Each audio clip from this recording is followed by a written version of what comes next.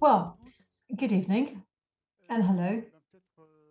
Well, before we start, maybe Christophe, you can start and introduce this session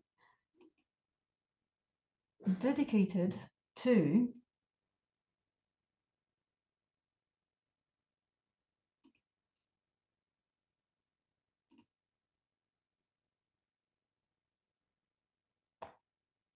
neuromodulation.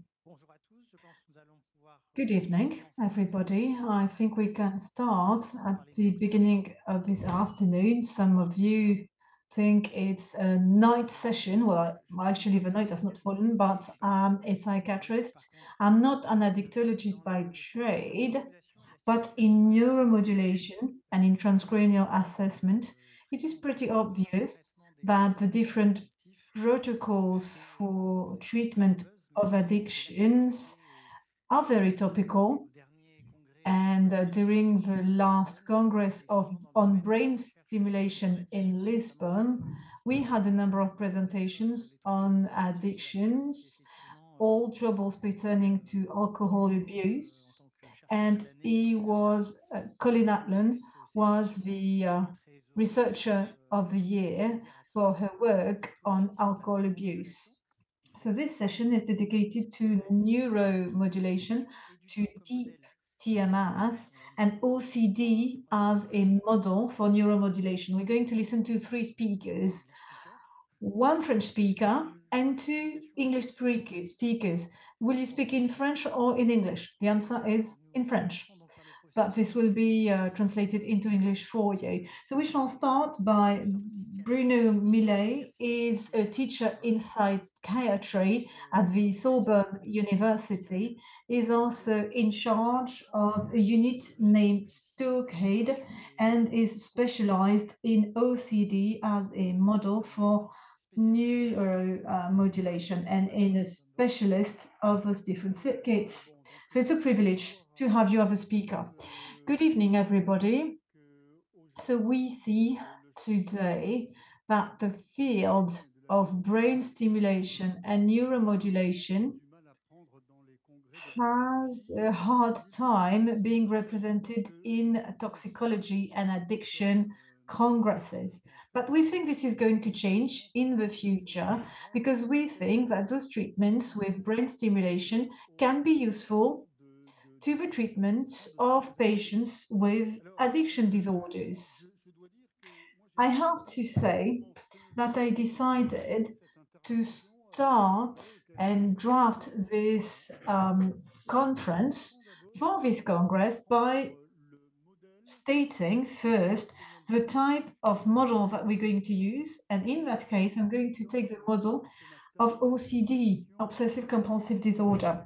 I listened to presentations this morning, also in the early afternoon during the session dedicated to the co-occurrence of PTSD and addiction. And by now, I suppose that you think that OCD are probably rather remote from addiction. But actually, I decided to draft this presentation to invite you and think about that disorder, which is potentially less spectacular and less well known than addiction disorders.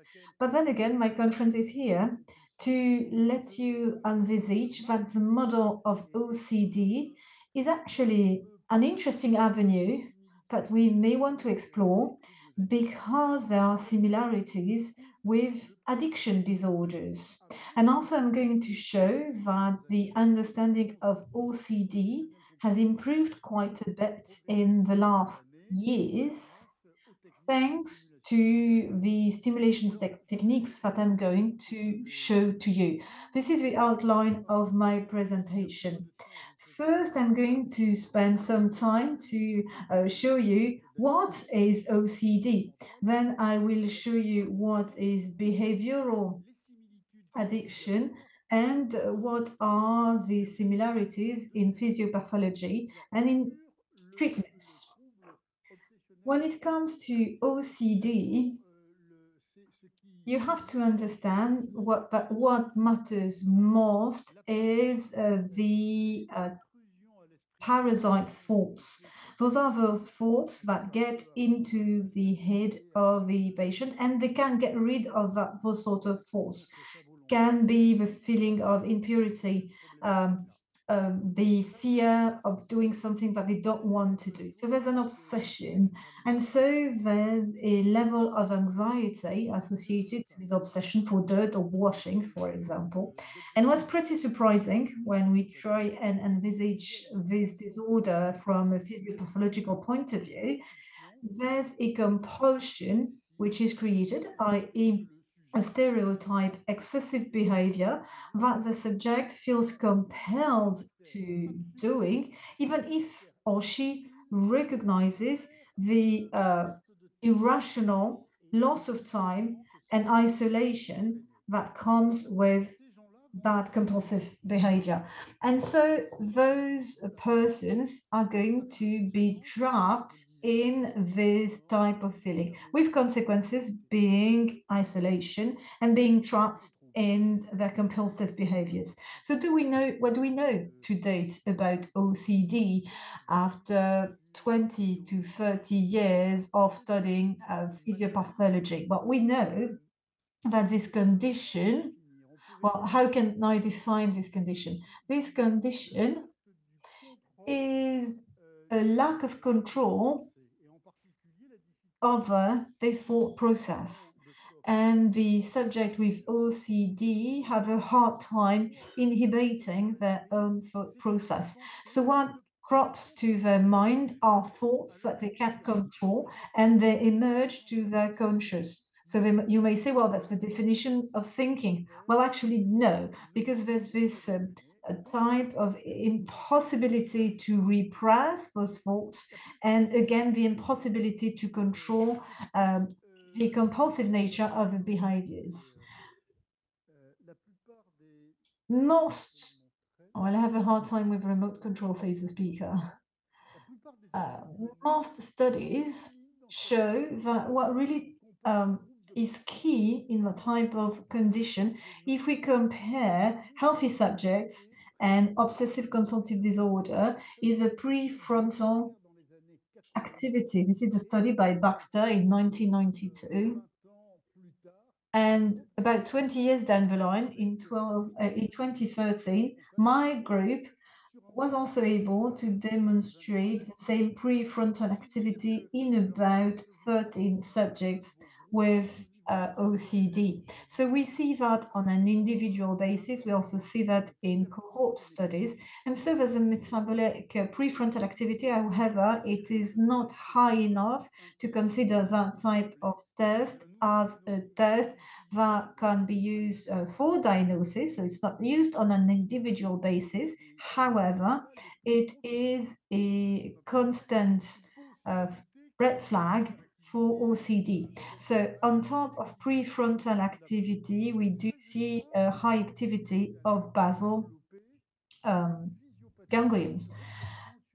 For this reason, we had a reflection on the physiopathology of OCD and the different involvements of cortical and subcortical networks, so subneural networks that are integrated. So they're integrated in normal subjects, and they help control motor activity, but also control cognition and also control obsessive thoughts.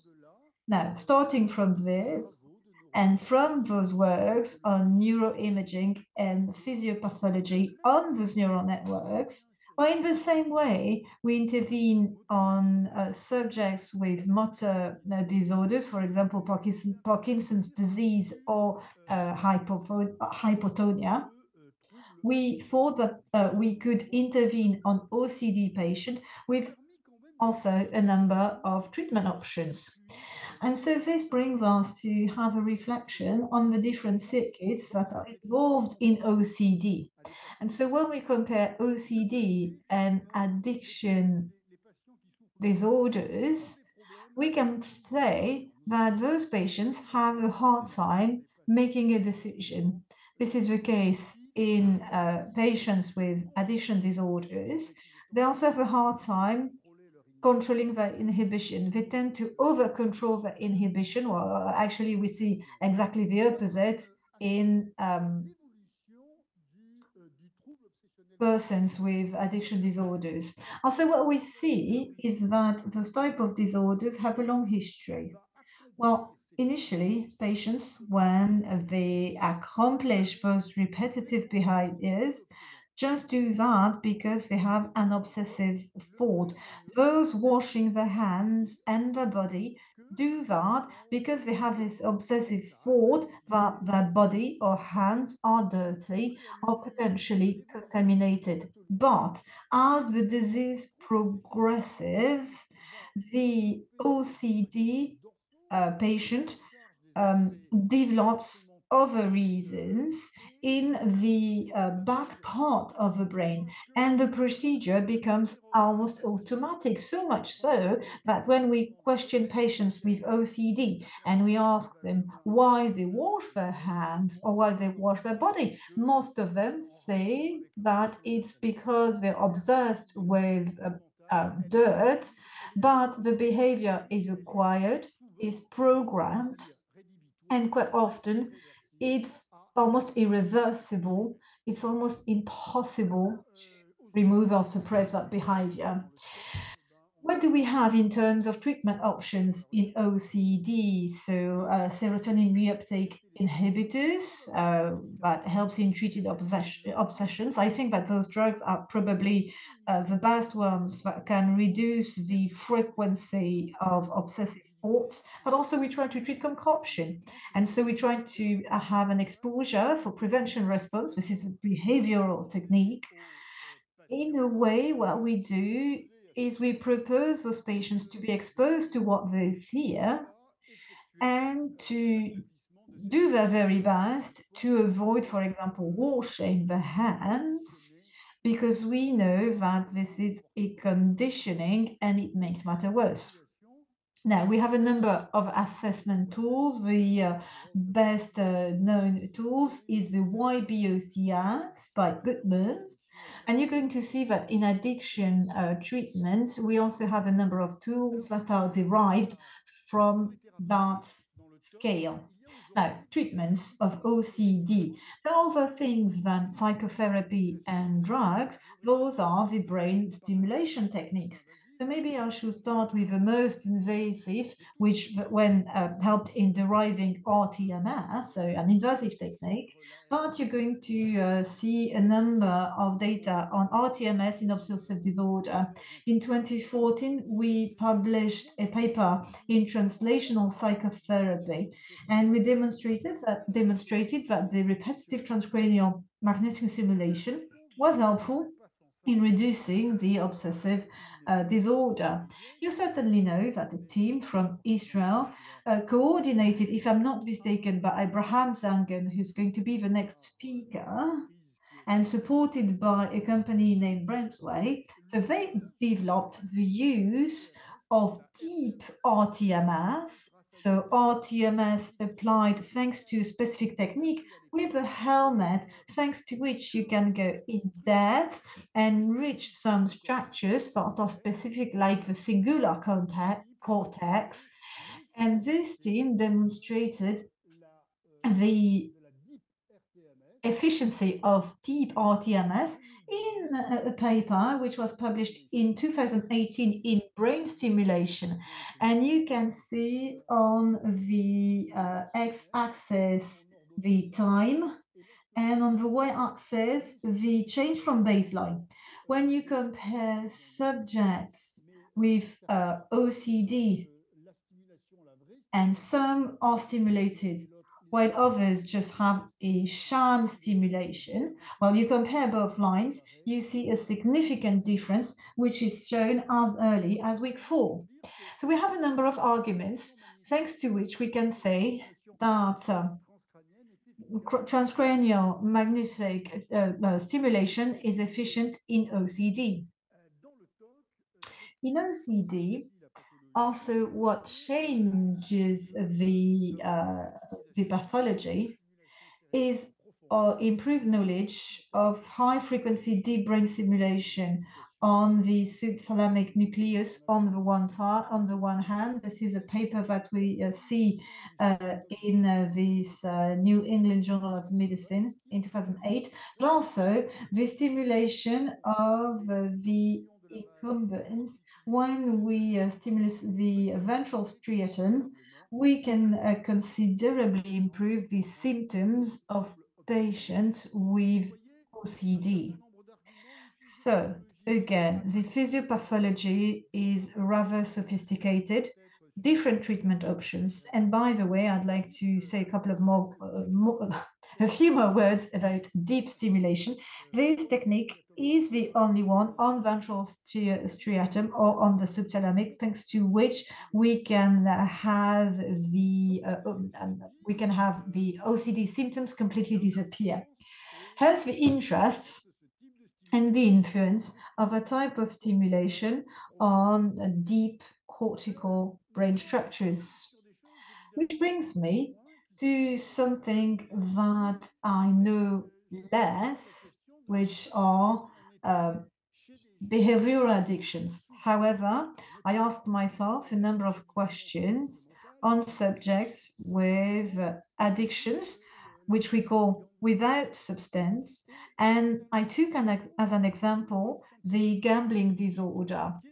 The symptoms from a clinical point of view are rather similar, with, on the one hand, of course, not an obsession, but a preoccupation with monetary gain, an interest, attraction for financial gain, which translate into anxiety, and then we'll see later distress, and then compulsion for gain, which brings the subject to excessively use games also to their own harm. And there's an obsession and a craving. We were talking about craving this morning, and this in turn is going to create this vicious circle where those pathological gamers enter. So they lose money, they become desocialized, and then they're trying to make up for lost money, and again they are again trapped in this behavior and in this addiction creating behaviors. I had a look at what is available in literature on gambling disorder. What we read again are those difficulties in decision making, difficulty in controlling inhibition, and this is apparently what we see in this paper in 2016. Also, we mentioned delay discounting. So this is this task where you can discriminate whether you're an impulsive type of person or whether you have a good control in order to delay something if you know that you're going to have a higher gain rather than a lesser gain if you get that immediately, if this makes sense. So when we take this discounting test, we realize there's no difference between individuals with gambling problems before and after treatment. Hence the question of whether it's interesting to apply the same type of treatments to OCD patients and gambling disorder patients.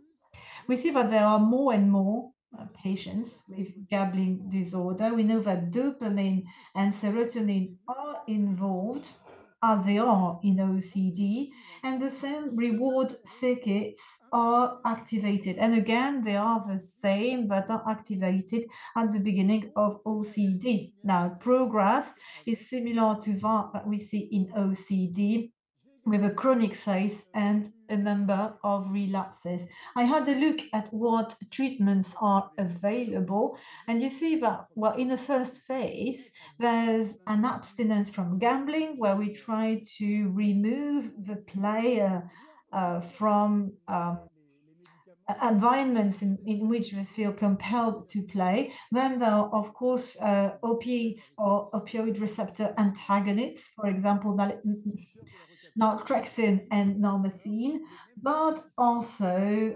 paroxetine or fluvoxamine, the same that are used in other conditions.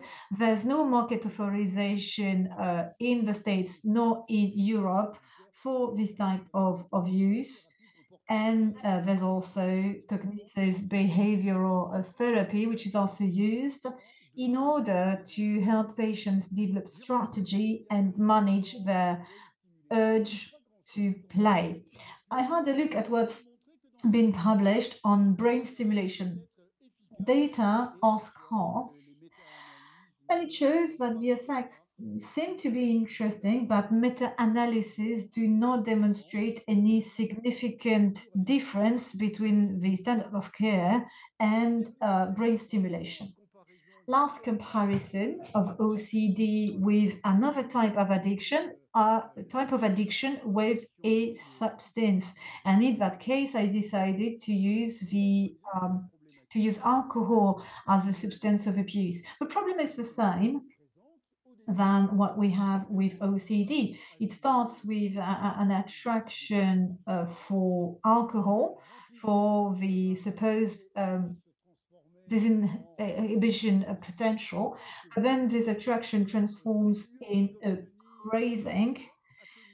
And instead of getting an attenuation of anxiety and concern, it is going to make matter worse. And very quickly, the drinker enters this vicious circle, which is almost impossible to break. So they are concerned and obsessed with drinking, anxiety, craving, and then a compulsive search for alcohol with a host of deleterious impacts that come with that. Loss of money, desocialization, or social isolation, forensic difficulties, or difficulties with the law, and also destruction of the cortical and subcortical structures when they are dependent, or subjects are dependent to alcohol. Specialists use different tools that are very similar to what we see in OCD. There is an obsessive compulsive drinking scale that is widely used when we try to appreciate the impact of a treatment, and also the obsessive compulsive drug use scale. The course or the progress is rather chronic, with a sequence of remissions, but also relapsing spells. Now, there are beautiful papers on physiopathology of addiction, a number of papers we are eagerly waiting for example, the paper that is about to be published by Alain. But I would like to point the paper by Nora Volkov, which demonstrates, of course, the involvement of the reward pathways, but also the different networks that are involved, taking into consideration anticipation and interoception in those subjects with a problem with alcohol abuse. But then again, there's always the involvement of cortical, subcortical, and ventral striatum. Now, the interest again of brain stimulation. We realize that brain stimulation may have an interest, especially in territories for which we know there's an involvement in case of alcohol abuse. For example, in a functional MRI, we see that a significantly higher signal-induced activation of the dorsal striatum in heavy drinkers compared to social drinkers. So that sentence means that in a functional MRI, you see exactly the same sort of thing that we see in OCD. So when the drinker is under the spell of alcohol, the repeat behaviors are going to become irrepressible, and they are going to have this obsessive preoccupation for getting the product. alcohol, or to have thoughts coming to the conscience that are going to be again obsessive. Now, I'm getting a few slides back just to show you that a number of treatment options are available in the case of substance abuse. And I'm sure that Abraham Sanga is going to do studies. So I'm going to concentrate on a clinical case. The patient is sitting on a chair with the helmet on his head, and this is his history. He's 48 years of age, is an electrician, divorced, father of four children, has been dependent for 6 years. His father was an alcoholic. He died of stomach cancer. And one morning, the poor chap discovers his best friend and colleague who hanged himself in his workshop, and this person had been an alcoholic for many years. The trauma was such, and this is a statement by the gentleman, the trauma was such that it caused me an almost instantaneous trigger to take alcohol and drink as much as 1 bottle of whiskey per day. So it's almost like suicide, right? He saw his friend hanging himself because of alcohol, and he falls in the same type of a pathology. And so it describes the social isolation that has followed. That was 2 years ago. We proposed 20 sessions of deep rTMS. Today, the patient is sober for 226 days. So is that to demonstrate that it is a miracle therapy? Well, maybe not, but it may help in that the helmet is the helmet that is used in OCD. It is targeting a neuroanatomical structure, which is the anterior cingulate in the medial prefrontal cortex, which are targets that are very important in OCD. Now, can we say that this technique, in the same way it helps in OCD, is it also able to suppress and remove those intrusive thoughts, compelling the subject to drink alcohol? I'm not going to go as far as that, but it's certainly very interesting. And when you look at what is done in matters of high frequency deep brain stimulation, well, there are a number of methods of deep brain stimulation for alcohol addiction, for dependency to cocaine as well. But there are limitations pertaining to the device. This device comes with a cord, and so you need electrodes that will be on the ventral striatum or on the subthalamic nucleus. And to stimulate those areas, you need to use those electrodes that are located, connected to a battery outside of the device. So of course, we have high expectation for a micro battery that would be connected directly to the electrodes, or other types of stimulation, for example, ultrasounds, that could potentially improve those techniques.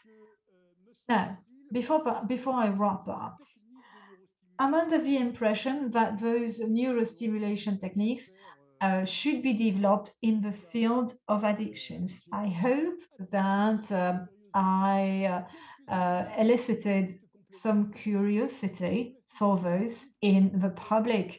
I wanted also to point out to the neuroplasticity induced by rTMS. We could demonstrate that that neural plasticity was dependent on brain activation at the moment of stimulation.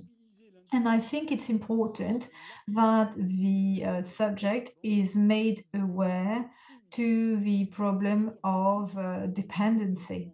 A number of cell recording studies have shown that brain circuits are all the more ready to change when they are in a period of electrical discharge.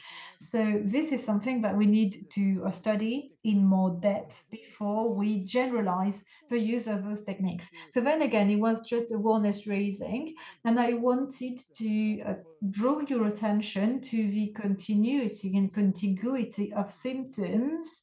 And there are similarities between obsessive compulsive disorders and addiction disorders, the motor disinhibition, the compulsivity are those actions that are inappropriate to the situation, but the user, or rather the subject, is impossible to repress. And there are, of course, a number of undesirable consequences. I already mentioned those in my presentation. So those are pictures of my research team, a research team in neuroscience in the Brain Institute that I have the honor to coordinate at the Hôpital La Pitié-Salpêtrière, but also the Saint-Antoine Hospital in Paris. And so we work on those topics, and I would like to thank you for your kind attention.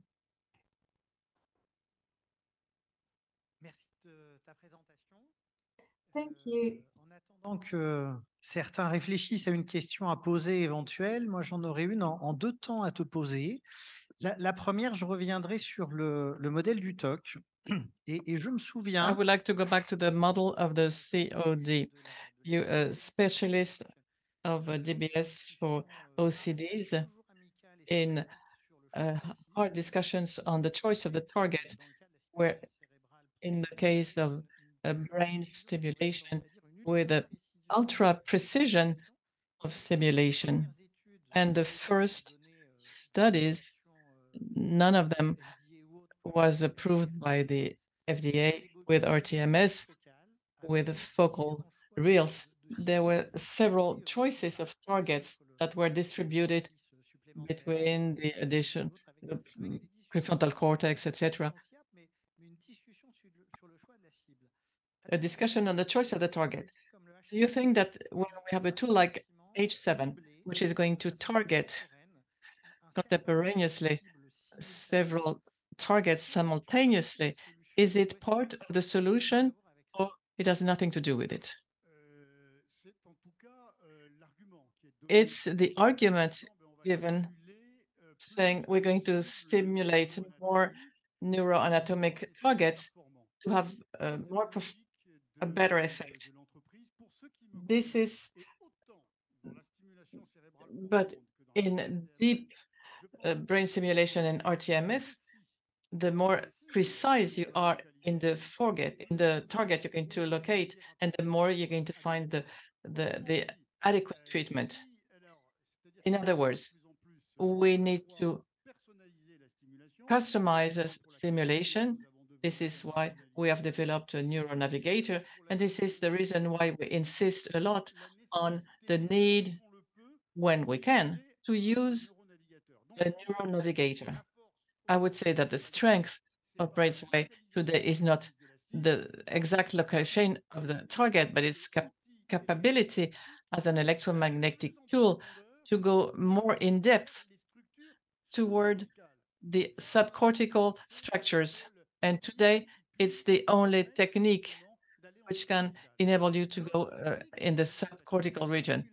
The other technique of deep, high-frequency, deep brain simulation is an invasive technique. And today, for patients who it's not that simple to propose surgery to patients suffering from OCDs or addictions, because we know that many other factors are going to enable them to stop.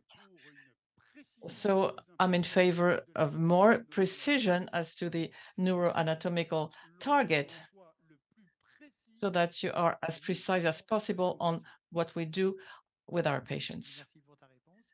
Thank you for your answer. Are there any other questions in the audience? If not, I have a transition from one inventor to another one. Among the founders of Cineica company, they market a neuro navigator, Professor Abraham ZANGEN, who is an inventor of the HCall system, He's now a professor of neurosciences at the Ben Gurion University. He has worked a lot on OCDs and also on addictions, and there are similarities. And with the H coils, there were many FDA approvals recently in OCD, tobacco addiction, and we expect with the Lisbon, after the Lisbon Convention, we think that next FDA approval will be on alcohol addiction. So I give the floor to Professor ZANGEN. Thank you for participating in this seminar this afternoon. Hello, everyone. Do you hear me? Yes, we hear you. Okay. So thank you for inviting me to this conference, and I'm really sorry for not being able to attend in person due to the situation in Israel. I will talk about the development of brain stimulation to the treatment of addiction, and talk about the history starting from animal studies that we have been doing for 15 years and still doing now to understand better mechanisms of how brain stimulation can change the neuropathology in animal models of addiction, and how this was eventually developed into a regulatory approval, FDA approval for addiction in the smoking field. And I'll tell you also about new studies that are just being now going to be published about the effects of stimulation on neuronal connectivity in humans and alcoholic patients to try and understand better the mechanism of how multiple sessions of brain stimulation can affect the neuropathology of alcoholism as well. So first of all, just about the theory that we first put forward in 2007 in an animal study, the idea that brain stimulation can change pathological circuitry in addiction was actually inspired by someone else. His name is Bill Carlson. I was working at that time at the National Institute of Health in the NIDA, National Institute on Drug Abuse, with Roy Wise. He was like the deputy director of the place, and his former postdoctoral fellow, Bill Carlson, showed before I came there that when you do brain stimulation reward, if you just implant electrodes into rats and do brain stimulation rewards, what rats would lever press to stimulate themselves because it produces very strong rewarding effect. Then if you look at the molecular changes in these animal models, some of them are actually opposite from the molecular changes that are induced by various addictions, and particularly cocaine exposure. So this inspired the idea of perhaps if we stimulate the brain reward system repeatedly, we might induce opposite effects of what the addiction process is inducing over time, and thereby maybe change addictive behaviors. So this was the idea when I came back and established my lab at the Weizmann Institute in Israel. I came back from my postdoctoral fellowship after 4 years in the United States. We started this study. And if you really want to know more about possible mechanisms of brain stimulation altogether, not just in addiction, we wrote a very comprehensive review about this, several reviews that you can look here, how what underlying mechanisms can cause long-term changes in excitability or synaptic plasticity, and even myelin plasticity. I will talk about this a little bit at the end of this talk, how we show by diffusion tensor imaging myelin plasticity even induced in alcoholic patients when we get to the end of my talk. Another concept that I must introduce in this talk is that that prior to stimulation, if we activate the relevant brain networks using provocation, like cue-induced memory recall in post-traumatic stress disorder, or in the case of addiction, we induce the craving. If we activate the pathological circuitry, or in OCD, if we activate the obsessions, then we are more likely to affect the pathological circuitry, because it's known from basic science studies, many of them, even in neural cultures, that stimulation can change the circuitry of multiple neurons when the circuitry is active. When it's resting, it's less likely to induce long-lasting effects. So in order to really change the circuitry, you need to activate it, and then it's more liable for change. It's easier to change it when it's active. It's like easier to change a memory after you recall it, right? You can't change the memory of something without recalling it first. So these are the issues that are as an introduction for my talk. And of course, I need to mention, in the case of addiction, the areas that are most, repeatedly in many studies showing to be activated in response to cues that are causing craving. So for various addictions, cocaine, alcohol, smoking, or any addiction, heroin, we always see either the insula or the medial prefrontal cortex and anterior cingulate cortex as areas that are activated in functional MRI studies following presentation of drug use that are correlated with the increase of craving in the patients.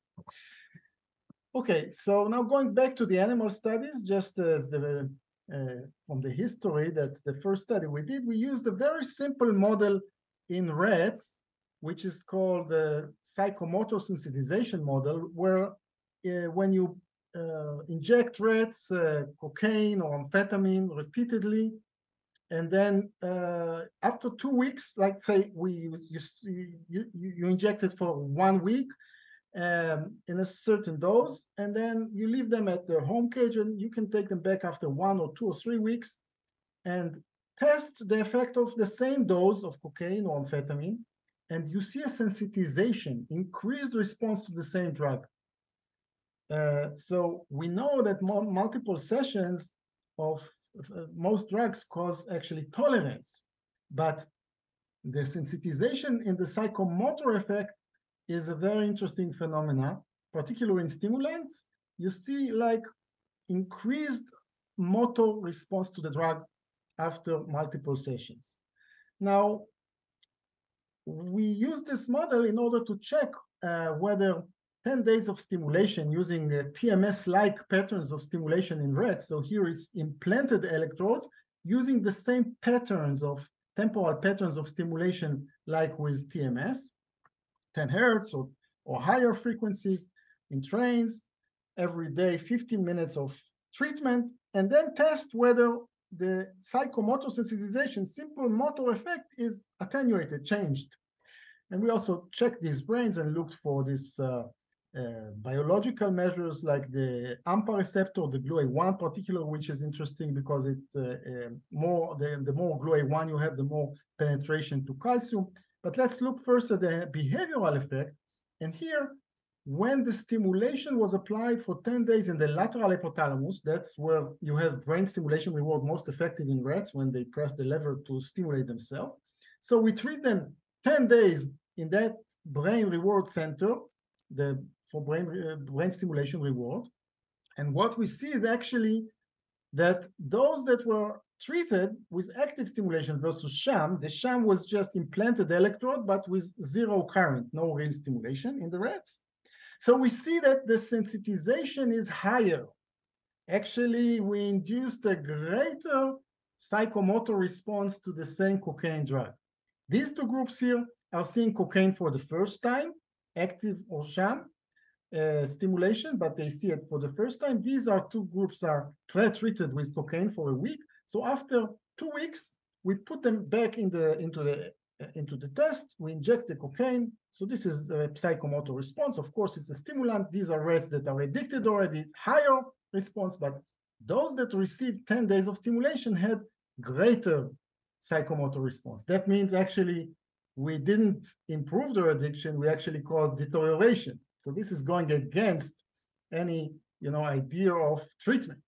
It's actually sensitized their response to the cocaine. However, when the electrode was implanted into the prefrontal cortex, not the lateral hypothalamus, where there's many fibers of passage of the reward system. When it went just to the prefrontal cortex, then we got an opposite effect, where the active stimulation attenuated, reduced the response to cocaine versus the sham. So here we have already a signal that maybe a prefrontal cortex is a good target for stimulation, 10 days of stimulation using TMS-like patterns in a rat model. This was also accompanied by some interesting changes in the biochemistry as we measured in the nucleus accumbens, particularly the anterior part of the nucleus accumbens shell and the anterior part of the ventral tegmental area, where we found changes that are opposite in the areas in the rats that were receiving the active treatment versus the sham treatment relative to what happens during the addiction process in these proteins in these brain areas. Now, a more intuitive model is just using rats that can lever press. They press a lever to stimulate themselves. We implant an electrode to the brain, but also into the jugular vein. There is a cannula. Each time the rat presses the lever, it activates this pump, and they become addicted to cocaine. And each time they press the lever, also there is a light and a tone, so there is some Pavlovian association, and the rat learn very fast to lever press for cocaine. Now the question is now in the test, when we remove cocaine from the syringe after 10 days of stimulation, the same patterns of 10 days, it's 2 weeks. When I say 10 days, I mean 5 days per week for 2 weeks, 10 sessions of half hour per day of treatment with an implanted electrode. Are they going to increase their cocaine-seeking behavior or decrease it? So what we see here in both groups of rats, both implanted with electrode into the lateral hypothalamus or the prefrontal cortex, we find a reduction in their cocaine-seeking behavior. So we attenuated the cocaine-seeking behavior when cocaine is not on board in the test day. After they become addicted, we test how much they press for cocaine. But a different type of test, where they do have cocaine in the syringe, but we test their motivation to consume the cocaine by what we call the progressive ratio schedule. That means that each time for another cocaine dose, they need to press more times the lever. So for the first dose, they press once. For the second dose, they already need to press 3 times. For the third dose, 10 times, and it goes up to 200 times of lever press just for a single cocaine dose, and they sometimes just stop. They are pissed off. They are not willing to work so hard for just one cocaine injection. And what we measure here is how much they are willing to work for cocaine in the progressive ratio test. And here again, when the electrode was implanted to the lateral hypothalamus, there was a sensitization. Actually, they were willing to press more, up to 250, more than 250 times just for one cocaine injection relative to the sham. But when the treatment was performed into the prefrontal cortex for 10 days, then again, we did receive a reduction in the motivation for cocaine. So we already have 2 indications from 2 different behavioral measures in rats that prefrontal cortex is a good target for stimulation using TMS-like patterns with implanted electrode, like with DBS, but not constant stimulation, just half hour per day.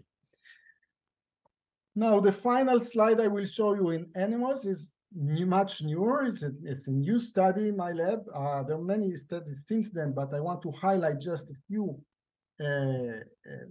findings from this study. It's a more complicated model for addiction where we test relapse of the rats. So here the rats are trained to lever press just like before, but we then introduce an electrical barrier next to the lever. So there is a safe zone in the cage, but the rat, in order to receive the cocaine to press the lever, they have to go over an electrical barrier. So first we train the rats without any electrical barrier, but after we introduce the electrical barrier, we can find for each rat what is the intensity of the shock that will cause the rat to stay in the safe zone and avoid the cocaine. Like the rats say, I can pay $50 for cocaine, but not $500. Okay, so for each rat, we find this threshold of what intensity will make the rat abstinent and decide I'm stopping to be addicted and stay here for half hour during the session without even going once. Now, after we find this abstinence threshold for each rat, we induce the cue-induced craving. We put the light and the tone associated with cocaine. Okay, I forgot to tell you, when they are trained, they receive the light and the tone. So we flash the light above the lever, we produce the tone, and then what we see is relapse. The rat goes back over the electrical barrier and press for cocaine. So here we have a model to measure relapse. Now the question is whether we can prevent this relapse by TMS, or by, in this case, implanted electrode using TMS-like patterns of stimulation in the brain. And we target the prefrontal cortex in two areas, the prelimbic or the infralimbic, that's more superficial, that's more deep into the prefrontal cortex of the rat. And we see behaviorally that we could induce relapse rates. This is the sham. Relapse rate is over 80%. In the prelimbic cortex treatment for 10 days, we get a reduction, which is not significant. In the infralimbic, which is deeper layers of the prefrontal cortex, which have more projections to the nucleus accumbens and other reward areas, then we do get a very significant reduction in relapse rates. In this case, we also had electrophysiological measures. It's a more complicated study where the electrode can allow you to measure activity in the brain during the sessions. We don't have single units here, but at least local field potentials tell us a little bit about the mechanisms of what's happening here. If we measure the power of the delta, theta, alpha, beta, and gamma waves during the session with the light and the tone, when they have the craving, versus a session that has no light and tone, we can measure how this cue-induced craving change the activity in the brain. And basically, I will just tell you that in this group that was effective, in the infralimbic group, we see that there is an increase during the session when the cue and the tone is presented in the low waves, like in delta, theta, and alpha waves are increased in their power. This actually indicates reduction in activity in the infralimbic cortex because of the stimulation. So our stimulation was able to reduce activity in this deep prefrontal cortex areas, and this reduction of activity, or at least increase in the low wave powers, is maybe associated with the reduction in addictive behavior or the reduction of relapse. So this is what we have so far in the animals that I wanted to show you. Now, the translation of all these studies to humans. So the first study we did in humans actually was before we had the approval for this specific age coil, the deep TMS coil.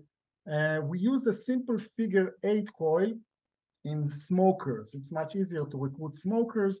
So we wanted to translate our animal work, original animal work, in the humans with smoking addiction.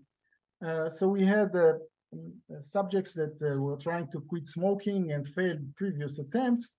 We used the same frequency that we found to be effective with implanted electrodes in the rat, 10 hertz daily sessions for several weeks.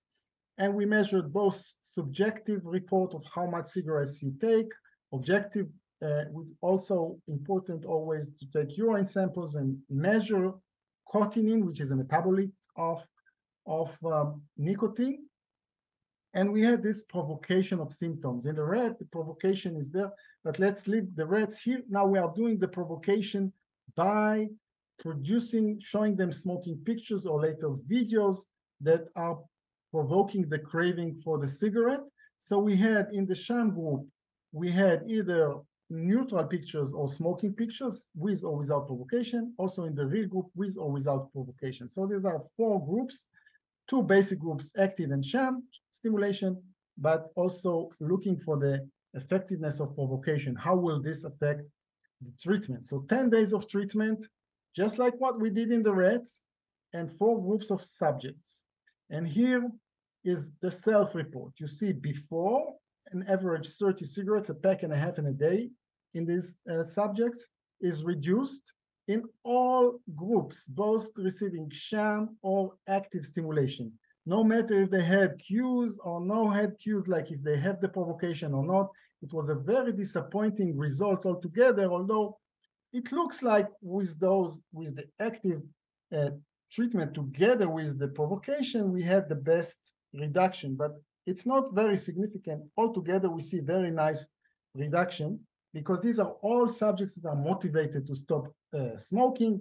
They come and after 10 days, they smoke less, fine, but no difference between the groups. However, when you look at the urine samples, look at the cotinine levels, you see that actually it's only the active groups, those receiving real stimulation, reduced cotinine levels in their urine. So this is a very interesting, conflict or discrepancy between what they report and what you measure in the urine. One of the explanations for this, they are all motivated, they are coming 10 days and being very involved in the study, and therefore it's a wishful thinking that they actually reduced smoking. But the other explanation that we found is probably it's not just like self-deceit of themselves. They are not lying to themselves and to us. I think it's not just that, it's also that we learned from a few examples that subjects are, even in the sham group, they are really smoking less cigarettes, but they smoke it much more to the end. They inhale more, so they less smoke cigarette, but each cigarette they smoke all the way to the end. They inhale much more. So altogether, the cotinine in the urine is not really reduced, although they smoke less cigarettes.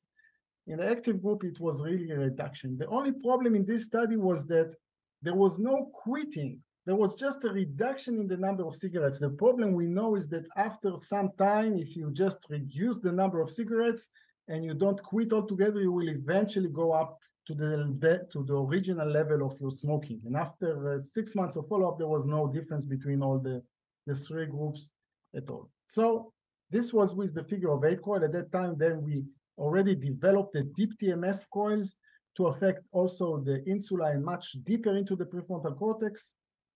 And here we see that, so we had a new study with active or sham stimulation with or without the cues. So we see here with or without the cues for sham. In this case, we added also 1 hertz low frequency of stimulation and the 10 hertz. So we had altogether 6 groups.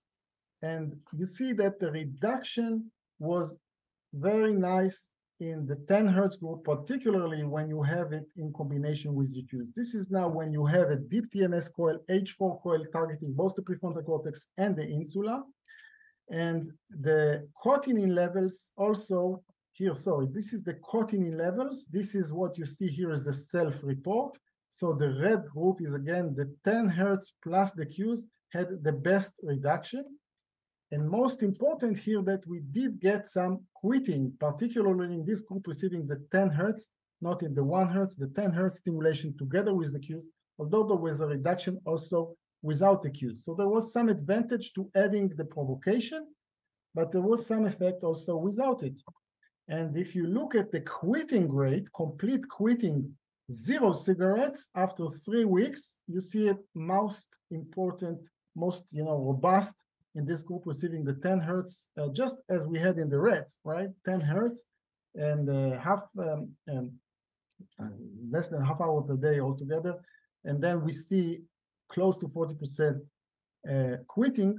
And after 6 months, this is only by phone, not by cotinine measures, we still see this group, very salient, the 10 hertz plus the provocation. So this study that was published in Biological Psychiatry was the basis for a multi-center study. We took these results and said, now let's do a large study with many centers around the world and see whether active versus sham stimulation will be effective, just taking the 10 hertz with the provocation versus sham with the provocation and see the effects. And these are different centers around the world that was involved in the study together with Mark George in the United States. We had 2 groups, 10 hertz and sham. So active and sham with both of them with provocation, smoking exposure procedure. And we had 12 sites altogether in this study and recruited 427 subjects eligible. Starting really enrolled is 262 subjects, heavy smokers. Look at this, there are 27 years or 26 years in average of smokers, very heavy smokers that tried to quit several times and failed different medications or gum. So 60% of them failed at least 3 attempts to stop smoking. So these are heavy smokers for many years that were not able to stop smoking by simple, means of drugs, medications, or anything else. In average, they had about a pack per day, 18 cigarettes per day in both the active and the sham group. And here we tested in a multi-center study with FDA regulation whether we can replicate our original biological psychiatry paper.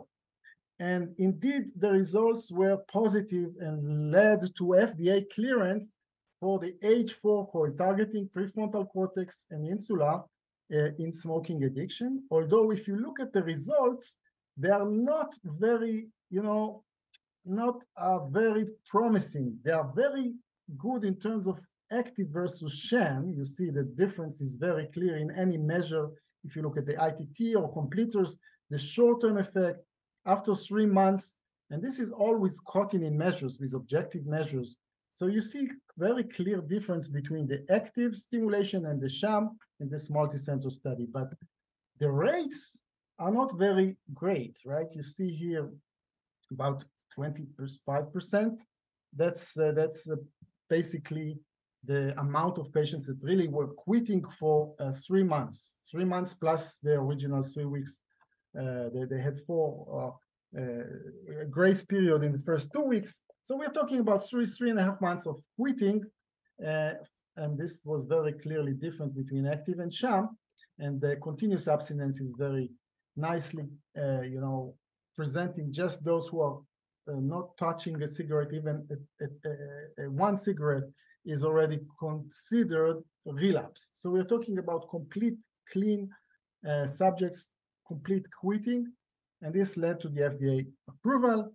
And this is already an existing treatment in many countries, and maybe soon will even be reimbursed in the United States, just like for depression.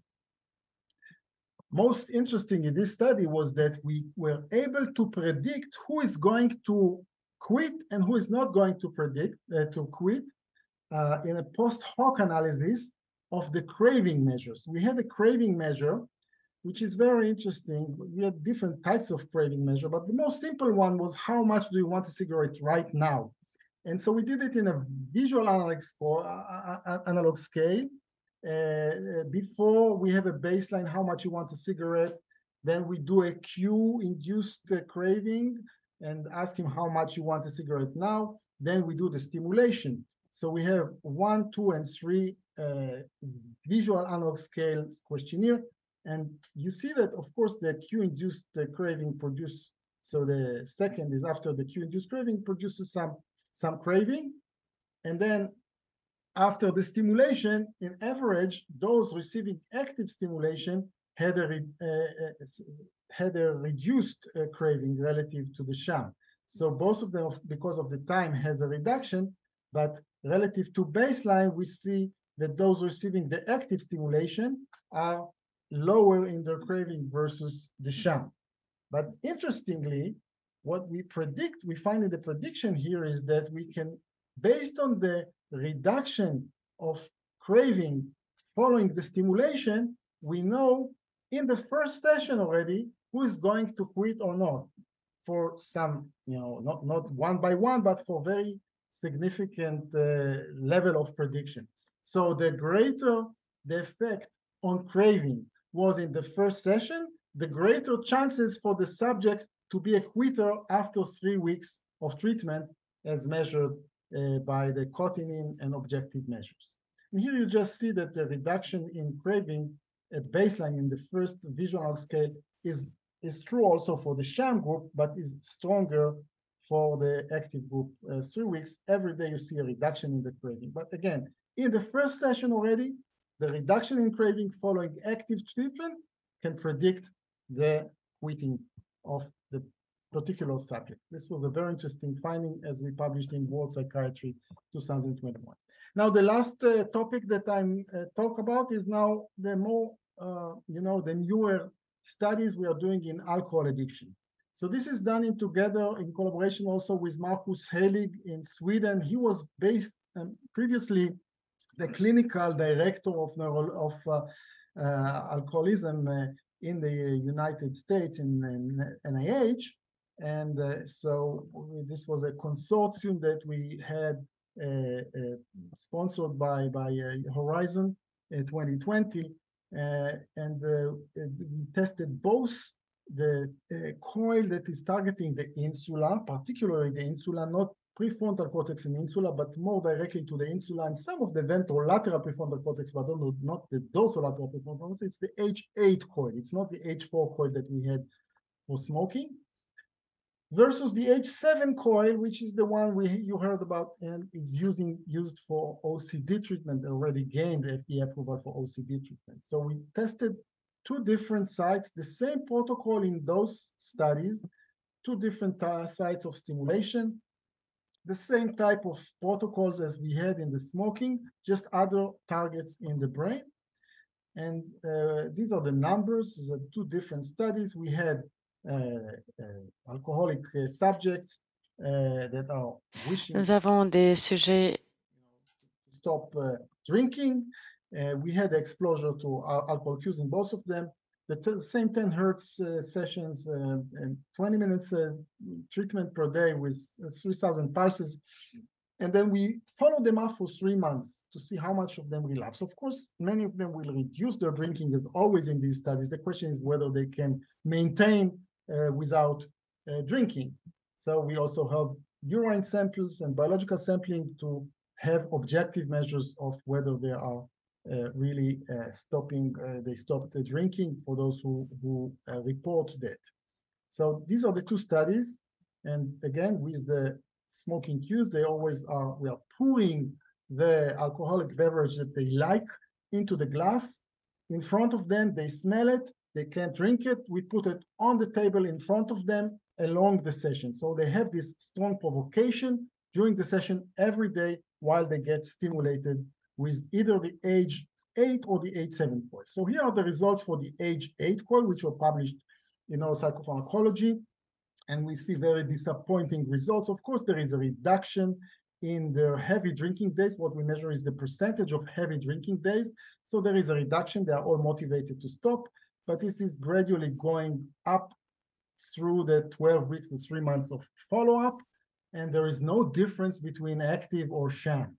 On the other hand, with the H7 coil, the one that was approved for OCD, this one did show a separation between active and sham. You see this reduction again, just like what we had in the insula study. In the medial prefrontal cortex HCC H7 coil, we see also again this strong reduction in heavy drinking days following the 3 weeks of treatment. And then this is still down in the active group, but it's going up, and up during the 3 months. As we have altogether 5 follow-ups. This is 3 months and 5 visits, gradual increase in the heavy drinking days in the sham group. And this separation is still statistically significant. Also, if you just measure the craving, you see a reduction and then up again. But in the active group of the H7 coil, we see that it remains to be lower relative to the sham, particularly in the 3 months. So this is the 3 months follow-up. This is during the 3 weeks of stimulation itself. There is clearly a reduction in craving as they reported in the pan-alcohol craving scale, the PAX. So the PAX shows the reduction in both active and sham group, but this is continued to be reduced during the 3 weeks of stimulation, and even for 3 months, it's basically not going up very strongly in the group, but in the sham group, it's gradually increasing the craving. So this is going together with the behavior and the amount of alcohol they drink. Here you see the grams, in grams, how much alcohol per gram per week they drink. And you see the sham versus the active group during the 3 months of follow-up, 12 weeks. is lower in the active versus the sham group. So we have a good signal here that targeting the prefrontal cortex, medial prefrontal cortex, and anterior cingulate cortex as a positive site for treatment of alcoholism, not the H8 coil with the insular targeting. So we also had the question how much we really engage the target in this insula, because there's a lot of evidence that insula is involved in alcohol addiction. And based on functional MRI studies that we did in the same subjects, the same alcoholic subjects, we measured them before and after the 3 weeks of the treatment. And what you see here clearly is that there is target engagement. We do see a difference between the sham and the active TMS. Here we just look at the connectivity between the insula and some other brain regions like left precuneus or right cingulate gyrus. And you do see that with the active group, versus the sham group, you see changes in connectivity, which indicates that we were able to target the insula, but without any efficacy in terms of clinical outcomes, craving, or clinical outcomes of alcohol, heavy drinking days in these subjects receiving active versus the sham. In the case of the H7 coil targeting the anterior cingulate and medial prefrontal cortex, we see changes in connectivity in the active group, which is actually showing reduction in connectivity between the medial prefrontal cortex and subgenual anterior cingulate cortex, a reduction, while in the sham group there is a tendency for increase during the 3 weeks of treatment. So we just compare baseline and after 3 weeks in the fMRI connectivity. So we see that there is a reduction in the active group, in connectivity, in functional connectivity.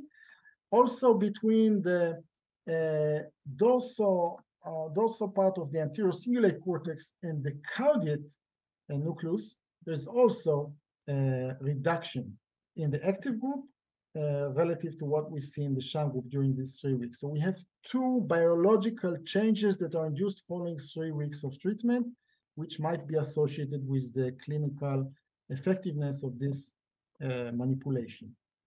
The last thing, which is not yet published, that I will just tell you briefly because of the time, is about what we learned, and this is not published yet, from the data on the DTI, diffusion tensor imaging from the same study.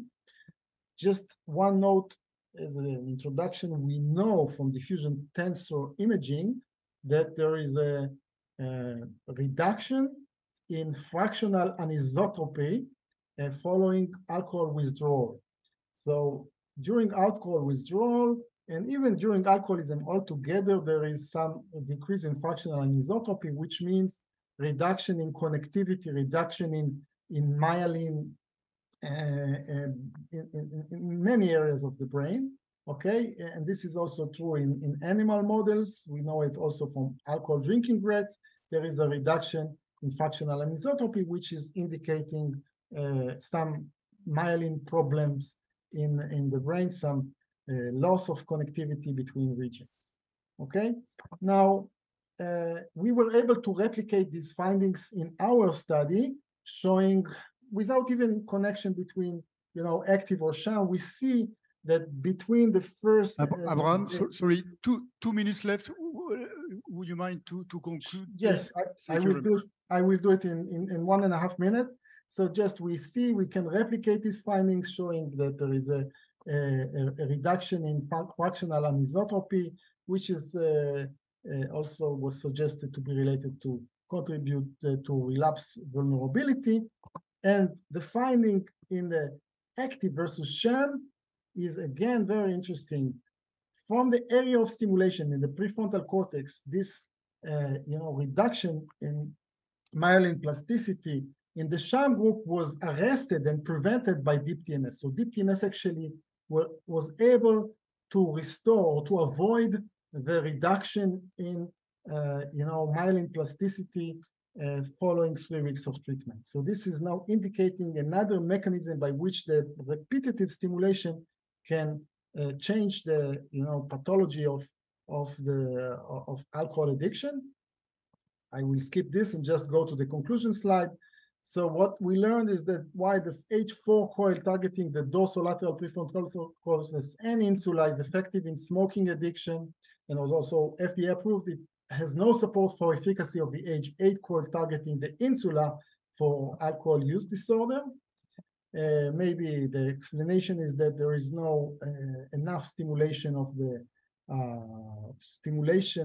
insula. Not all of it is involved in the stimulation. It's very hard to really stimulate much of the insula even with the H8 coil. Another explanation could be that we need the dorsal prefrontal cortex together with the insula together in order to affect addiction, at least as we found in the smoking study. But there is a very positive, promising signal in terms of H7 coil targeting the medial prefrontal cortex and anterior cingulate cortex for alcohol addiction. And we hope to replicate it in a multi-center study, just like we were able to do with the H4 coil for smoking.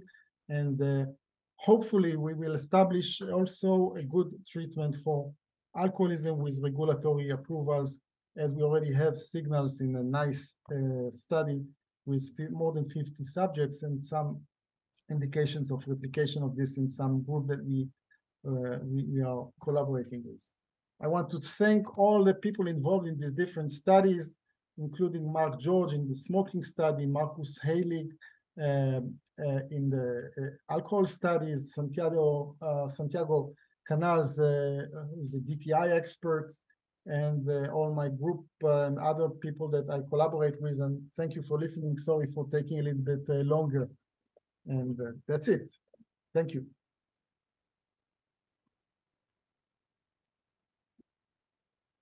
Merci pour cette présentation très intéressante. J'aurais deux courtes questions. Thank you very much for this interesting presentation.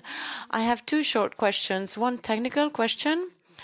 And actually, we talked about this when we were in Royan years ago. Another way to do deep TMS with a double cone coil. Well, with regards to comfort, it's different. The double cone coil is quite painful at certain intensities. So could you explain about the comfort issues? I think I guess what you asked, but if you can translate it to English. Yes, I already asked you several years again. You can do deep TMS with double coil, but it's painful. Yes. How do you explain simply why H coil is comfortable? Yes. So first of all, it's important to say that with the double cone coil, you cannot reach as deep as much as you can with the H coil. And the main reason for the difference in pain is that in the case of the double cone coil, there is an intersection between the two loops, which produces a strong field and at the intersection, and then this field decays over the distance, and therefore you need a high intensity to reach deeper. In the H coil, the structure is much more distributed. The whole idea of the H coil is that you stimulate larger volume by distributing the wires in the structure of the coil, and therefore there is no local high intensity on the scalp. In one point, it's more distributed around the scalp, and therefore you both can reach deeper, and it's also less painful because you reach the target from different angles around the scalp. So altogether, it's also deeper. It's stimulating larger volume, which might be sometimes a disadvantage for research purposes, but for clinical use, so far, we also know in depression that this larger volume of stimulation is less focal. It's also more effective in depression. Thank you. So my second... Est-ce qu'il y a d'autres des questions? Are there any other questions? Maybe one question, Abraham. When you say that, if I understand well, the H call which works in withdrawal tobacco is the one which targets insula, but not CP, dorsolateral prefrontal cortex. So how do you explain this discrepancy between both results, between the H4 and the H8 in that sense?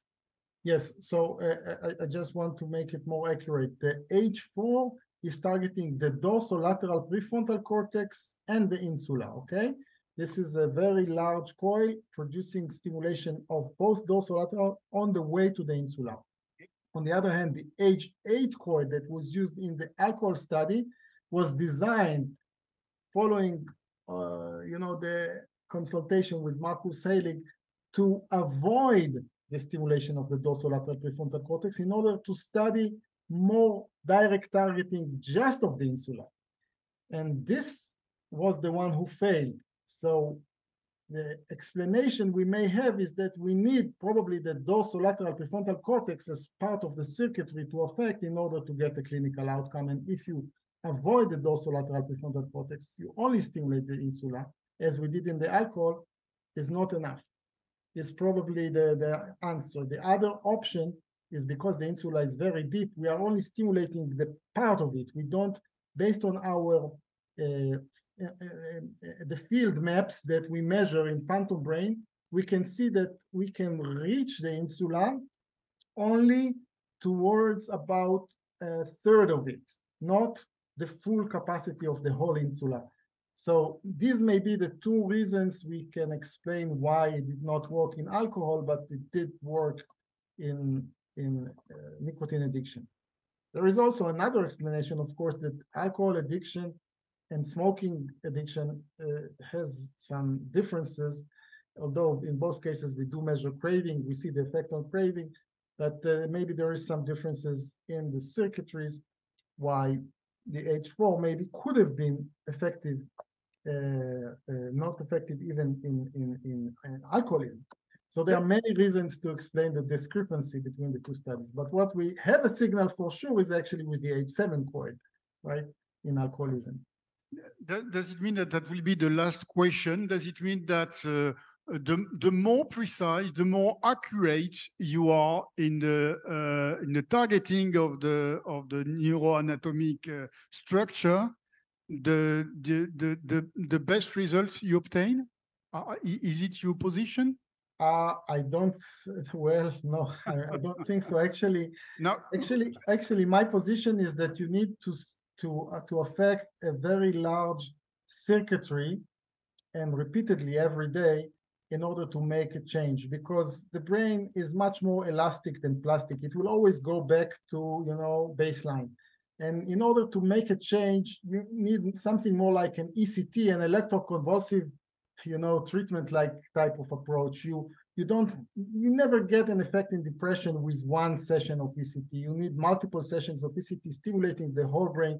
So you need to target larger volumes and many nodes in the circuitry in order to induce a lasting change following multiple sessions. So being very accurate and specific in your targeting may be interesting for research, but for a clinical outcome, you actually need to stimulate larger volumes and more parts of the nodes involved in the pathology.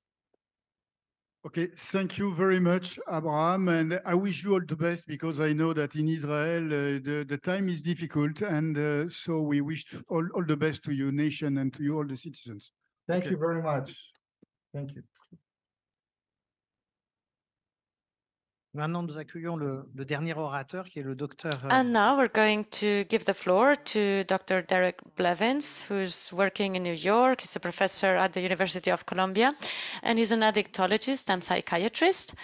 And his field of expertise and research is again rTMS related to addictions, and he's going to tell us about cocaine use. They were excellent. I don't know if it makes my job easier or harder, but I will be optimistic and say easier. So I'm going to talk a little bit more specifically about some of the evidence of using TMS for cocaine addiction, the evidence that exists so far, and then some potential future applications, including a grant that, or a study we have funded but have not yet started. So some of the objectives, so some of the theoretical basis, which I will go through a little bit more quickly to make up time, and since it's been covered in the previous two talks, the evidence to date for TMS for cocaine use disorder, cocaine addiction, and then finally, the possible future of TMS in cocaine addiction treatment. So this was an image that the first presenter showed that talks about the different circuits involved in addiction or substance use disorders. And I think it's a helpful thing to think about when we're looking at potential targets, TMS targets to treat addiction. Of course, the three elements of this circuit, one is this benzene intoxication phase. This is how a person begins using substances. This is often followed by what is called the withdrawal or negative affect phase, where someone just uses the substance to avoid the negative feelings of not using. And then finally, when you develop sort of the true kind of compulsive aspect of addiction, the preoccupation or anticipation phase. And if you look at different potential targets for TMS based off of the types of coils that are available, the depth and the specificity, there are a couple of different potential targets that stand out that have been discussed so far. So one is the medial prefrontal cortex that's involved in cravings. Another is the insula, and then a third would be the dorsolateral prefrontal cortex. And I put the question mark there because there's some conflicting information about how the dorsolateral prefrontal cortex modulates craving, that the medial prefrontal cortex does seem to be more important for craving, but there is some aspect of craving mediation. And then a second thing would be to look at restoring executive control, so like restoring the cognitive control, this sort of top-down thinking. And this can be done by targeting the dorsolateral prefrontal cortex, again, perhaps more importantly than targeting it for craving, as well as the dorsal anterior cingulate cortex. And then the third sort of element of this addiction circuitry is potentially managing the negative emotional state and stress response. And I think that the answer to this is really by improving the craving and executive control, that these brain areas that are affected in this withdrawal and negative affect part of the loop are deeper brain structures that are not really possible to target directly, but may be targeted by through one of these more superficial brain structures. So as a kind of overview of where the literature stands right now with substance use disorders. So some of the studies that have been done have elicited craving, many of the studies. So this is what has been described as cue-induced. Most of this has been visual, but it can also be a smell. And the idea is to prime the brain before TMS. So put it in the state that it would be in when it's the most sort of dysfunctional. And other studies have used TMS at rest, so not necessarily exposing the participant to a cue. And the thinking here is maybe but this regulates this executive or top-down control. The majority of the studies to date have really shown that high-frequency stimulation, which we sometimes call excitatory stimulation, as opposed to low frequency, which would be inhibitory, has really yielded the most consistent positive clinical results for addictions, despite some of the theories that low frequency may actually reduce hyperactivity in some brain regions in addiction. And this was the studies that have been done looking at OCD. This is actually the initial sort of theory of why low frequency TMS targeting this hyperactive brain region in OCD may be more effective, but actually the low frequency group was no different, and the high frequency group was the group that improved. So when they did the follow-up multi-site study, they didn't include the low frequency group at all. And there are no FDA cleared protocols using low frequency stimulation. The two types of coils that have been discussed, so the figure 8 is more, I said selective, I should say probably more focal is a better way to describe it, but is more superficial. So targeting maybe 2 centimeters into the cortex after it passes the skull. And then H coils are less selective. They stimulate a broader region, but also deeper, maybe around 3 to 4 centimeters into the cortex. And both of them have been used to treat substance use disorders with pretty similar preliminary results. This talk of target engagement has been mentioned. Studies using target engagement, so that can include looking at functional imaging, structural imaging, sorry, not structural imaging, functional imaging, whether it's fMRI or resting state, EEG and neuropsychological testing. And the idea is to better understand the mechanism. And this is obviously a very important thing to determine, but it does add complications when doing clinical trials research. This is a difficult patient population to recruit, difficult to keep them in studies, and certainly difficult to obtain a pre and post fMRI, for example. The trials to date for FDA clearance have not demonstrated target engagement, meaning that to get the FDA clearance, they did not have to demonstrate target engagement. So this is another way to look at some of the brain structures that have been discussed. This was a paper that talked about some of the trials to date, but the reason I wanted to include it is, went back instead of hitting the light, sorry, is thinking about the depth of stimulation. So when we talk about the figure 8 coil versus the H coil, this is a very important concept. So we see that many of these potential brain regions are within that 10 to 30 millimeters, so a few centimeters within the skull. So many of these brain structures can be targeted with figure 8 coils, but others like the dorsolateral prefrontal cortex here cannot. So this is where the H coil comes in. And then we also see that other brain regions that are important for addiction, like the ventral striatum, it cannot be targeted with any of the currently available TMS coils. These are the studies that have been done to date for targeting the dorsolateral prefrontal cortex include alcohol, cocaine, and methamphetamine studies, the medial prefrontal and dorsal anterior cingulate, alcohol and cocaine primarily, and then the insula alcohol and cocaine studies. So I'm going to kind of summarize the studies that have been done for cocaine specifically, and I should have said at the beginning, why do I feel like cocaine is an important thing to study? And well, because we have no available effective treatments for cocaine use disorder.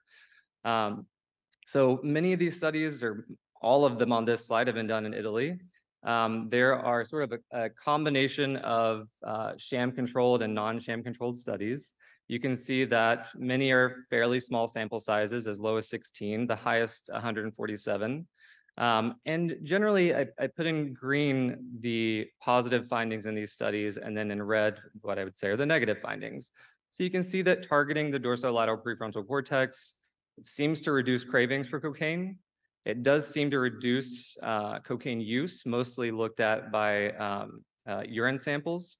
There are a couple of studies that also showed that it improved mood and anxiety or mood and sleep in patients that use cocaine.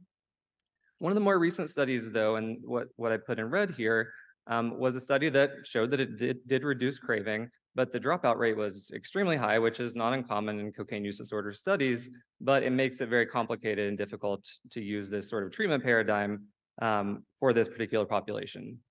They also did not show a difference in urine testing in this particular study, but they did show that both groups reduced their cocaine use by self-report. A couple of other studies that have targeted the dorsolateral prefrontal cortex, just to mention, one used what's called intermittent theta burst stimulation, which is a different type of stimulation that is also thought to be excitatory.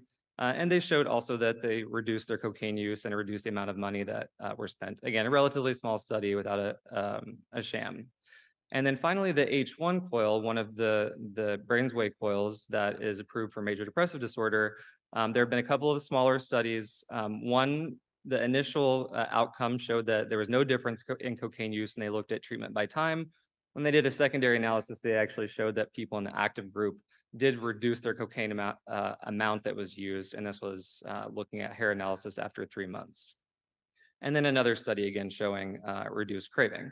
So the dorsolateral prefrontal cortex certainly looks like a good target for cocaine use disorder. Larger trials are needed. I think you'll hear me say that a lot. It seems to be somewhat clear that people are reduce their cocaine use, but we need more trials to better understand that. The second target that I'll mention is the insula that we've heard about for the smoking cessation trial that did receive the FDA approval. The only study that I'm aware of that has used the H4 coil actually just compared the ITBS to high frequency, so they didn't have a sham control group. The idea here really is that ITBS can be done in a shorter period of time, and you may be able to do multiple sessions in one day. So it may reduce the amount of time that someone is actually in treatment. And essentially what they showed is comparable reductions in consumption and craving. So we don't really know that much about the potential for targeting the insula, and certainly we need more trials to better understand that. And then the last brain target that I'm going to mention, and then I'll talk some about the study that our group did and the study that our group will do, is targeting the medial prefrontal cortex and the dorsal anterior cingulate cortex. So this is the OCD coil that has been FDA approved. A group in South Carolina, Colleen Hanlon's group, did some of the initial studies looking at targeting the medial prefrontal cortex specifically using one of the figure 8 coils.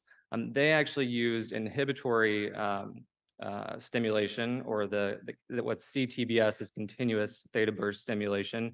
And the participants were at the same time in an MRI machine so that they could sort of follow where the stimulation was going, what was happening in the brain.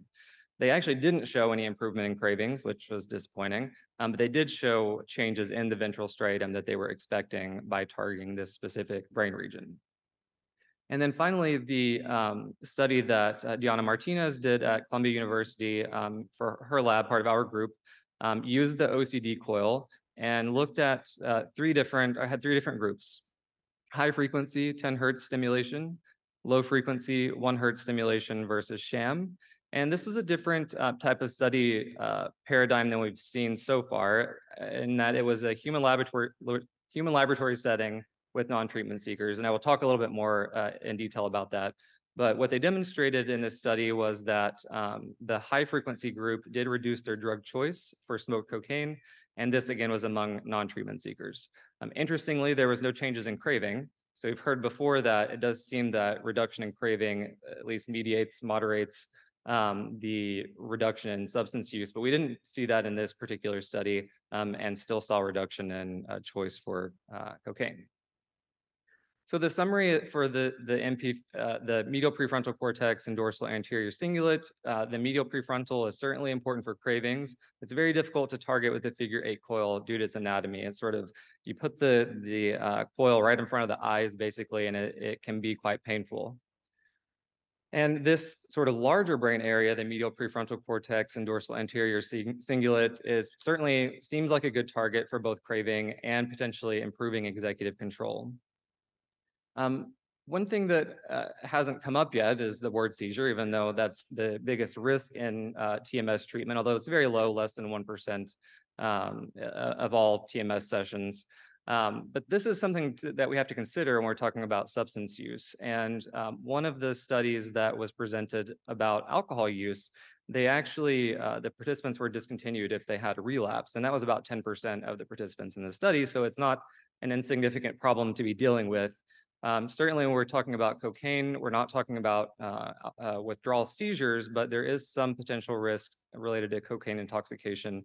And this will just come up when I talk about a new study that we've designed but have not yet started, have funding for but have not yet started. So this is the H7 coil looking at the 3 different groups: high frequency, low frequency, or sham. And again, this was non-treatment seeking participants. So these are people that do not want to stop using cocaine.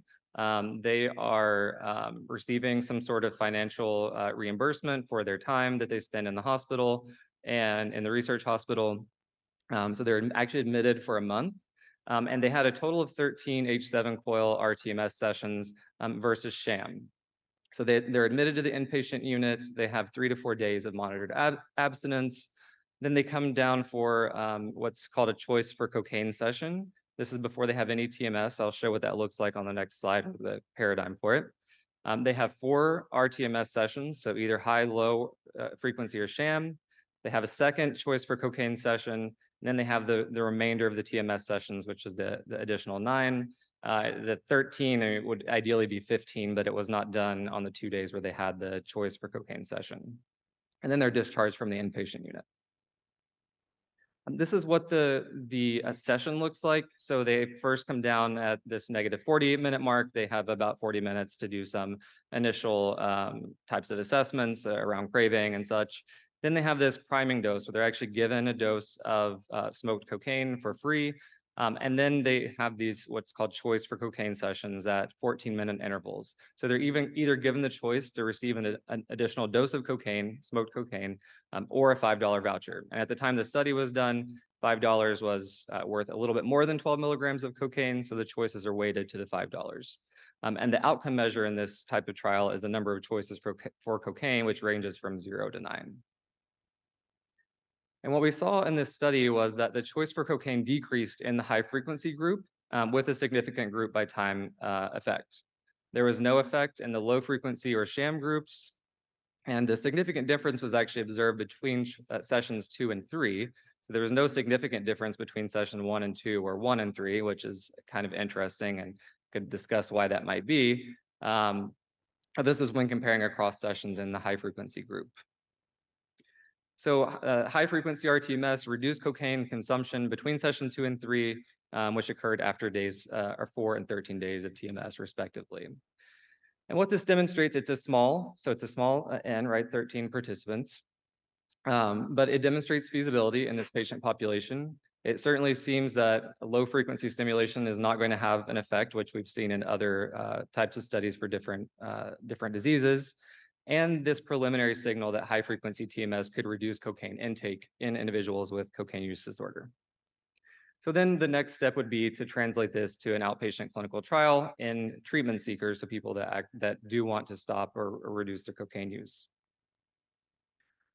So this is our trial and I put this coming soon to not get too excited. There's no data yet, but maybe I can come back hopefully in a few years and give you some of the data.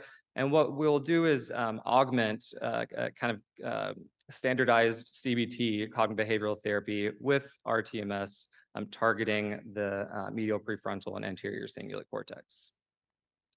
So again, no FDA-approved treatments. The medial prefrontal and dorsal anterior cingulate are involved with learning, predicting likely outcomes of goal-directed actions, and executive control. And we know from lots of different neuroimaging studies that these brain regions are altered in people with cocaine use disorder. There have been studies that show that reduced medial prefrontal cortex activation during the Stroop task, which measures cognitive interference and response inhibition, is associated with faster cocaine relapse rates. And poorer cognitive functioning generally is associated with poor outcomes in CBT for cocaine use disorder. There have also been studies that show that greater improvement in drug Stroop performance, which is a measure of attentional bias, so attention toward or away from the particular drug or substance, is correlated with more computer-based CBT engagement and longer within treatment cocaine abstinence. And again, our study looking at non-treatment seekers demonstrated some effect in the high-frequency group. So our hypothesis is that combining the H7 coil with CBT may enhance executive control and response to CBT. This is what we're looking for in this trial. So this is primarily looking at feasibility and safety. We want to see if these people come in and get at least an adequate number of TMS sessions on an outpatient basis. We're going to be looking at mechanism using fMRI and the drug Stroop task. And then finally, efficacy. And our benchmark that we set was at least 15% of participants achieving abstinence during the trial, which sounds like a low bar. But if you know the cocaine treatment literature, that's about where the highest efficacy stands, at about 15% of people achieve abstinence. So this is a UG3-UH3 study design. It essentially means that we have a small study. We'll enroll 30 participants, have more in the active to sham group, and we'll be looking at this feasibility and safety. If some of those milestones are met, then we'll move on to a larger trial of 84 participants, one-to-one, double-blind, randomized controlled trial looking at efficacy. We'll have an initial fMRI. They'll have 3 weeks of daily high-frequency rTMS. One other thing to mention in the human lab trial, the motor threshold, which is the way that the amplitude or the intensity, the energy setting of TMS is determined, was much higher in the cocaine-using population than in the depression or OCD groups. So what happened in that trial was that at 100% of their resting motor threshold, they were literally jumping out of the chair, and the protocol had to be modified, and we're going to reflect that modification in this trial, that will start at a lower resting motor threshold and not go above 100%, which is the OCD approval as well. Then they'll have a follow-up fMRI. And then that will be followed by 12 weeks of CBT. I mentioned this concern about seizure safety. This is it has been a challenge and will be a challenge as we're starting this study. And I just think, again, it's important to think about how translating from a human lab setting to an outpatient clinical trial to then the clinics. So in this trial, patients will be excluded if they're heavy drinkers, if they've had any prior alcohol or sedative withdrawal, and if they use any sort of GABAergic drugs like GHB, other benzodiazepines, or amphetamines, in addition to the usual exclusionary criteria like a seizure history. The resting motor threshold we'll do once a week, so that ideally will reduce the likelihood of a seizure. And then each day we will have them do a breathalyzer to determine if they've used alcohol recently, with checking vital signs to see if they have any withdrawal symptoms, timeline follow back to see if their cocaine use has increased or if they've used other drugs that could put them at risk for a seizure, and urine toxicology screening. If any of those things are positive, the physician may need to make a determination to either repeat the motor threshold that day, so repeat the determination of the energy setting, or would actually skip that day's TMS session. And then, of course, we'll have this as a seizure protocol in place using intramuscular lorazepam. And again, the likelihood of seizure is quite low. These are not assessments that are done when someone comes into a clinic for depression or OCD treatment, but is something we have to think about for protection of human subjects as we're studying this. So some of the things that we expect to be challenges, so one is recruitment, and this may be where we have to potentially modify some of the exclusionary criteria around alcohol consumption, because we know that it's quite comorbid, I think, around the world, but in particular in our population in New York. The concern about non-compliance, so coming into the clinic 5 days a week for 30 minutes or an hour may be a challenge. We will be reimbursing, participants can earn up to $1,250 for completing all the assessments, and we'll have some additional reimbursement for completing each one in a week and then completing all 3 weeks. We'll have an additional week where patients can come in and make up any of the sessions that were missed. And then for CBT sessions, they can be doubled up, which is not really as much of a concern of what we're talking about. The tolerability question about the intensity of the TMS. So again, reducing that initial with a target of 100%, but sort of a minimum of 80%. And this was informed by the human lab study. And then the big question is if it's ineffective and how we would potentially move or modify this protocol, moving from the UG3 to the UH3 phase. And one of those may be to increase the number of sessions. The depression and OCD literature, 4 to 6 weeks of daily treatment, that is a difficult thing to achieve in this patient population. But it may have to be modified if the treatment appears to not be effective. So in summary, TMS of the dorsolateral prefrontal cortex using both the figure 8 and H1 coil have demonstrated some efficacy for treatment, mostly showing a reduction in craving. The medial prefrontal cortex and dorsal anterior cingulate have demonstrated efficacy in non-treatment seekers for cocaine choice in the human lab setting, which is generally thought of as a high bar. These people are not interested in reducing use. Cocaine addiction results in significant dysfunction of brain regions responsible for top-down control, which may also lead to non-response or limited improvement with therapies like cognitive behavioral therapy. So TMS preceding CBT may result in some improvement in those top-down deficits and improve the responsiveness to CBT. And I think that there are really some possible opportunities to combine TMS with other types of therapies, whether it's psychosocial therapies, different types of psychotherapies, sort of depending on what the theory or hypothesis is of how it works, and potentially of combining it with medication treatments, although for cocaine that it may be a bit more complicated than thinking about combining with, say, disulfiram for alcohol use disorder. The two more generally thought of more effective medications for cocaine, topiramate, an anti-seizure medication, which could potentially impact the effects of TMS, and then amphetamines, which may increase the risk of seizure. And then finally, as I said, I would say many times that we really need larger controlled trials to really advance this as a potential treatment for what is we know is a very refractory substance use disorder. All right, made up for time.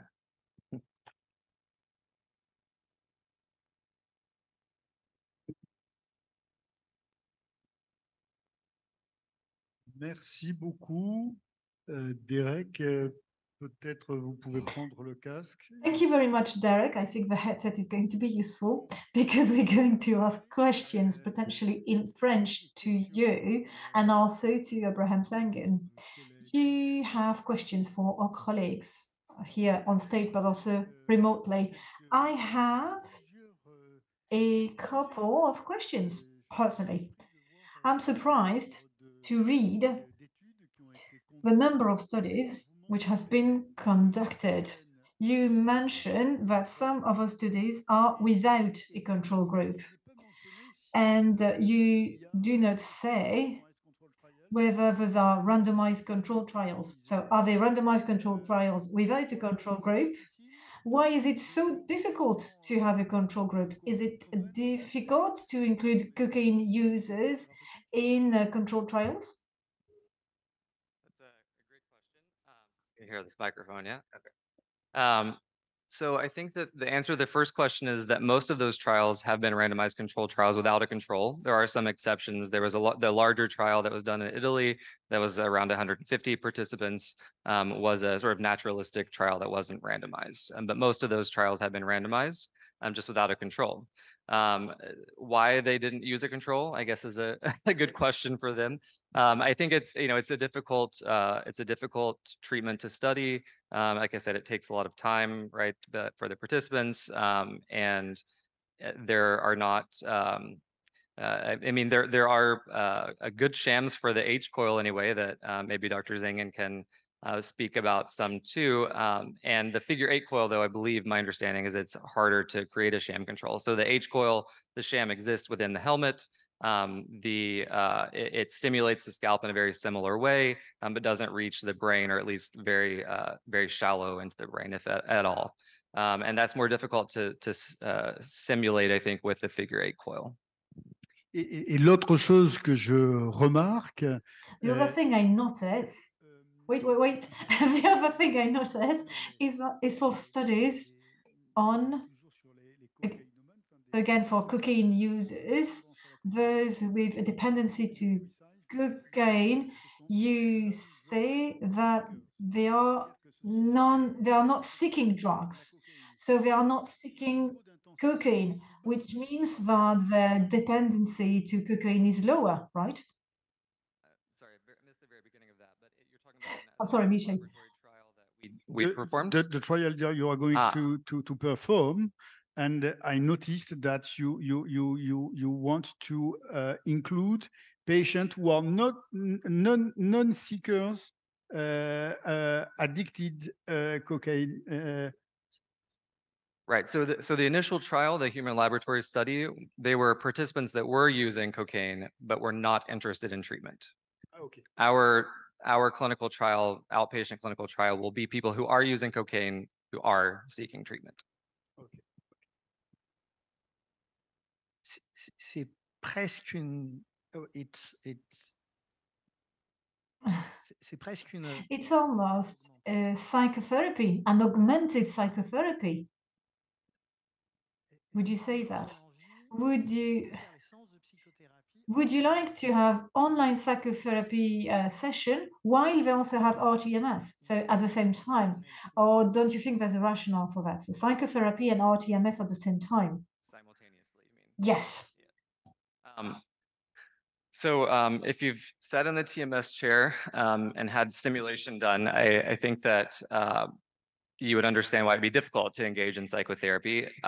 There certainly is an argument for the order and when psychotherapy would be administered, and whether it's at the same time that the person has TMS and that maybe then they have a psychotherapy session immediately after TMS, or if it's done during the actual TMS itself, as you're saying. This would have to be done in sort of 10-second increments, right, or 20-second increments in between the trains. And I think creating that type of psychotherapy paradigm would be challenging.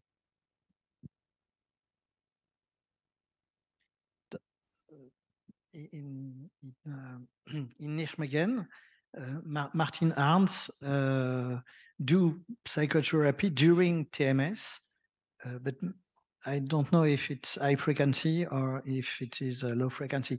With low frequency protocol, it's much easier. Yeah, he's doing it in low frequency.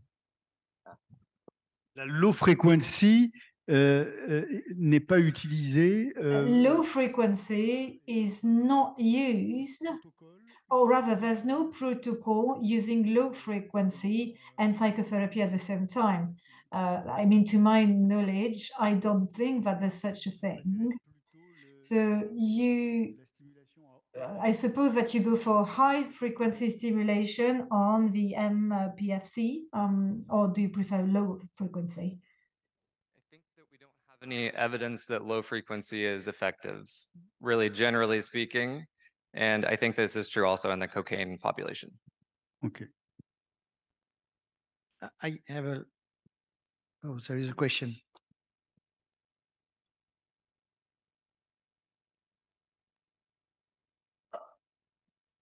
So maybe I missed it, but can you comment on any side effects of the stimulation? Specifically, if these were not treatment-seeking individuals, they may be using other substances as well. So did the craving reduction, was it specific in any way, or did it also affect other behaviors associated with perhaps seeking other drugs or other types of compulsive behaviors? Yeah, sorry, I'm losing my voice. I think that's a great question that I wish we could answer better. I wish it was easy to study people who use multiple substances at once. It becomes an issue of sort of controlling, right, the actual trial and what the outcome measures are and what is doing what, right? In this human lab trial is easy to do that because you're regulating everything they're doing on a day-to-day basis. This is going to be more difficult in translating it to a clinical trial. And certainly people that are using multiple substances, it's going to be more difficult to understand what exactly the treatment is doing. Now, in this case, people can be cigarette smokers, they can drink alcohol or use other substances, but we do have some criteria that are mostly related to safety, but also to understanding its efficacy for treating cocaine specifically, right? The major concern is seizures, as I mentioned. It is a very low likelihood, but the times when seizures have occurred, when people are sleep deprived, people who use cocaine are sometimes sleep deprived. When people are in alcohol withdrawal, people that use cocaine also often drink alcohol. And I'm trying to think of other medications, right, that maybe reduce the seizure threshold. So these are all things that have to be very tightly controlled in a research study that do make it difficult then to really understand in the clinical world once it moves beyond that.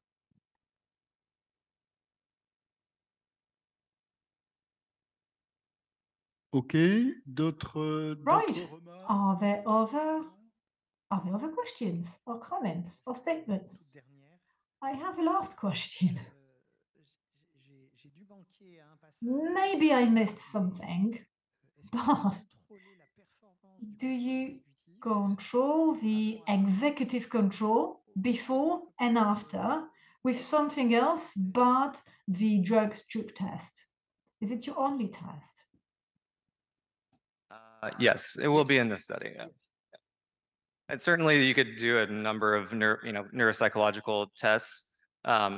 Again, I've sat through some of those and watched participants do them, and they're very, very challenging, right, for participants.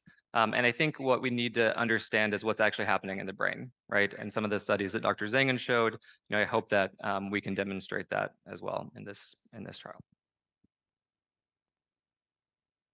Okay. Bien, il nous reste peut-être à vous remercier pour votre. Well, finalize your time for us to thank you for your great presentations, Mr. Blevins, also Mr. ZANGEN. We want to thank Abraham ZANGEN for his presentation directly from Israel. Thank you very much from the bottom of my heart. And well, we hope to see you soon. Thank you. And also, we would like to thank you in the public because you believe in the development of neurostimulation in the field of addictions. As far as I'm concerned, I'm of course convinced of the interest and think that Christophe is also convinced, but we still have a lot of work to do. With that, I thank you very much and I wish you a very nice evening. Thank you.